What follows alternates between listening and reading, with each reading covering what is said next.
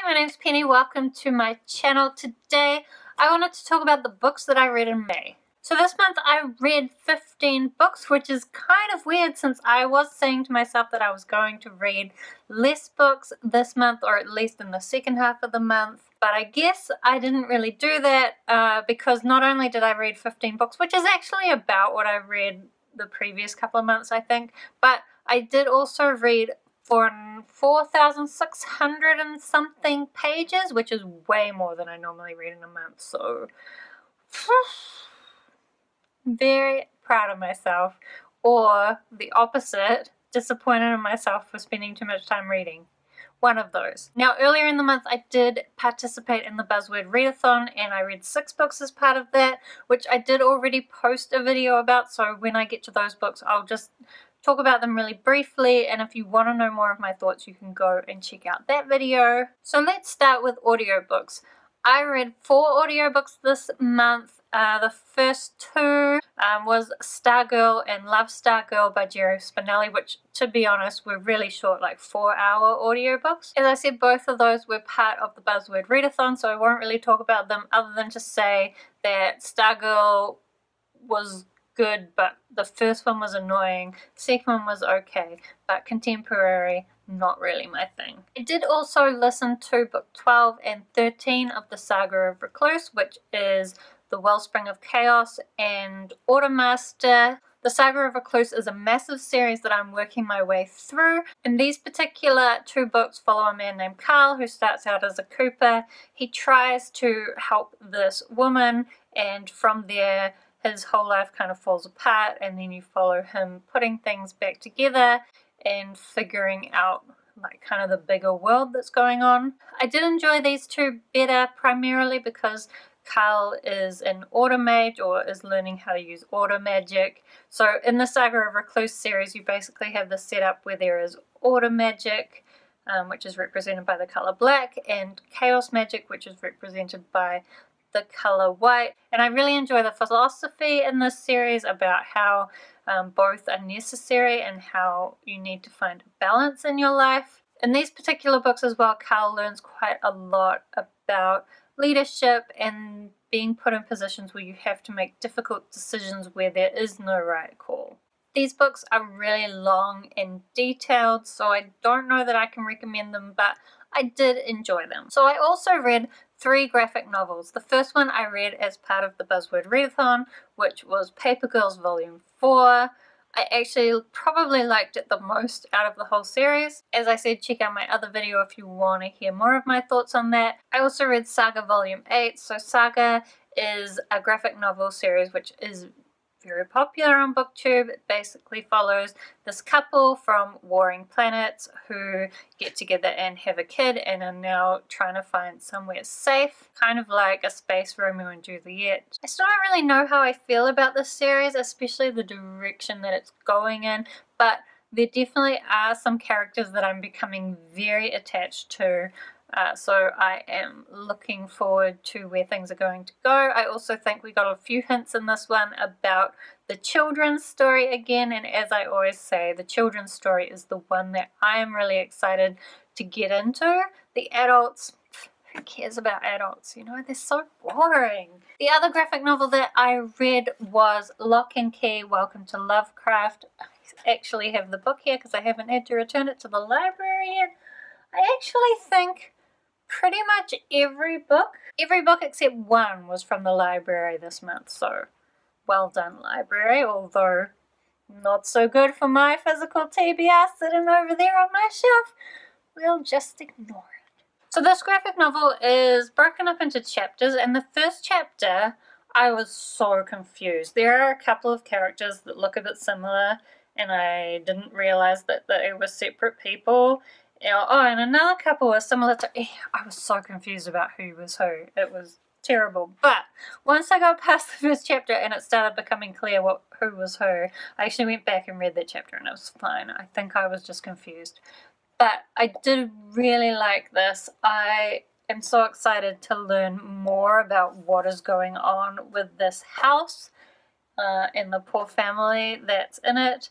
I can already start to see some really cool connections, so I'm excited. If you haven't heard about this, which I haven't seen too many people talk about it, but if you haven't, it basically follows this family where, trying to decide what is spoilers, some not so good stuff happens and they end up needing to move back to kind of the family home, which is this house in Lovecraft, and they go to a different school, and when they get there it all starts kind of linking into the parents' previous life in that house.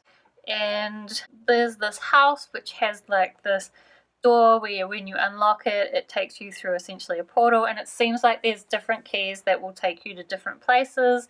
But it's just, I think the thing that I really like is the linkages between the different stories and kind of the mystery that's slowly unfolding. So if you haven't read this graphic novel series, I'd recommend it at this point, although I've only read the first book, so I'll let you know more when I read further into the series. Okay, ebooks. I only read one ebook this month. So I think I've mentioned this before, but I mostly read ebooks while I'm walking around. I read them on my phone, but lately I've been addicted to Animal Crossing, so I've been spending more of my walking time playing Animal Crossing.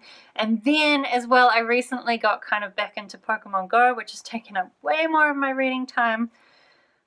So I only read one ebook, and to be honest, it wasn't a very good one. It was Strange Girl by Christopher Pike, and that was for the Buzzword Readathon, so I talked about it over there. Don't really recommend it though. Okay, so physical books. We'll start with the book that I read right at the start of the month, so it's a bit of a struggle to remember it, and I have already returned it to the library, and that is The Siren by Kiera. Now this, I think you can tell by the cover, is kind of just a romance type novel. And for that reason, I wasn't really sure about it going into it. I thought, oh, is this going to be any good? I'm not really into romances. But I was surprised. There definitely was kind of this teenage romance stuff going on that was a little bit annoying.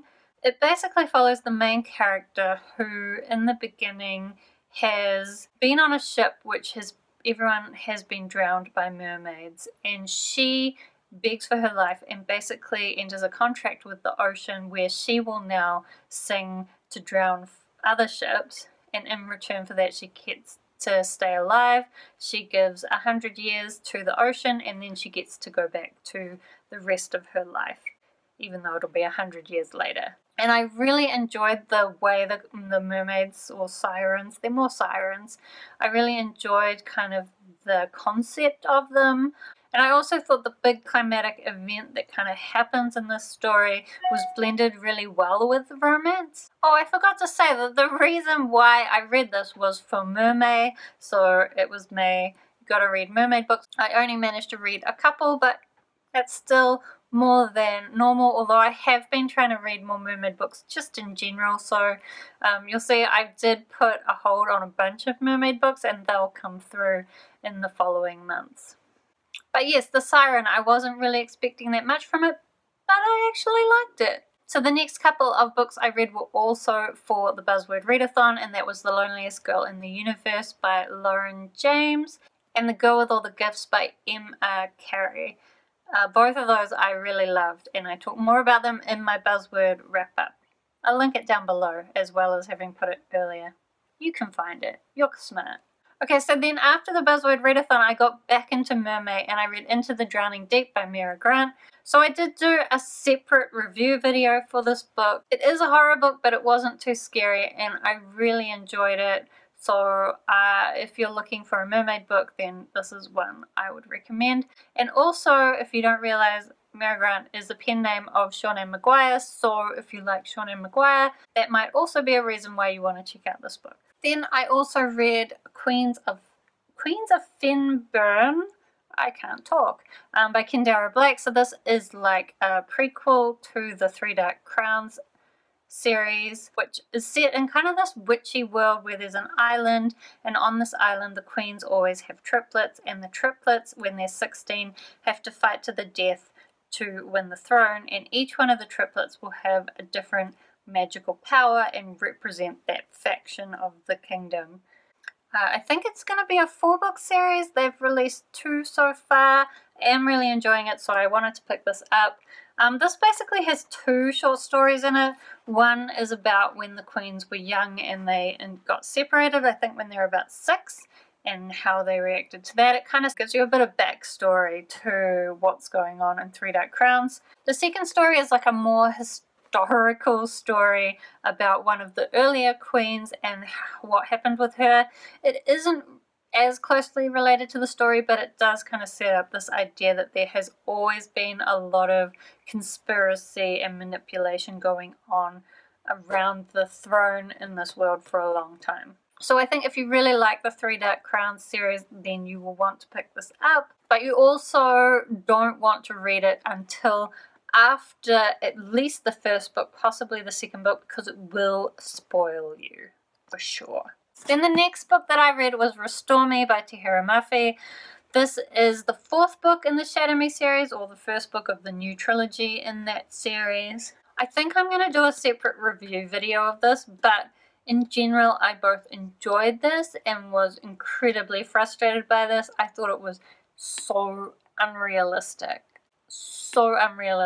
and lack of communication and lack of support for certain people made me so angry. I was yelling at this book quite a lot. But Tahereh Mafi has a wonderful writing style. It was an easy read. So even though it made me angry, I still kind of enjoyed it. And even though it's massive, I was able to read it pretty quickly. So if you like Shatter Me, you'll probably like this.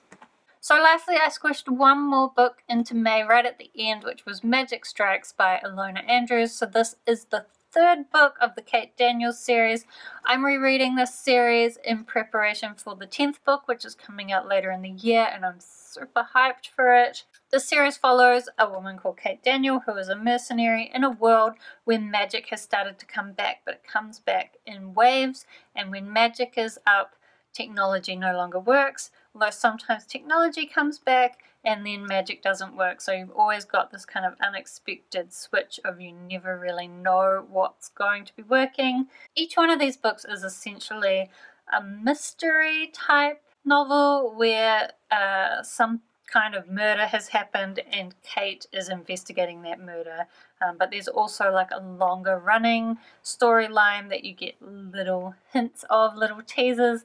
So it's a lot of fun rereading this because I get a lot more of those than I got in my first read. It's also really interesting reading the relationship, knowing where it's going to end up. So yeah, I'm really enjoying my reread, and if you haven't read this series, then please read it because I really want more people to read this series. Okay, so I feel like this video got really long. I was going to try and make it really short, but I got a lot of footage, so I'm going to have fun editing. I probably won't get it very short, so if you're watching right to the end, you've probably watched a really long video, in which case, thank you so much for sticking around. I really hope that you had a great reading month in May and that you also have a great reading month in June. Let me know if you've read any good books that you think I might like based on the books I just talked about, or if you've read any of the books that I just talked about. I'd love to talk to you about them down in the comments.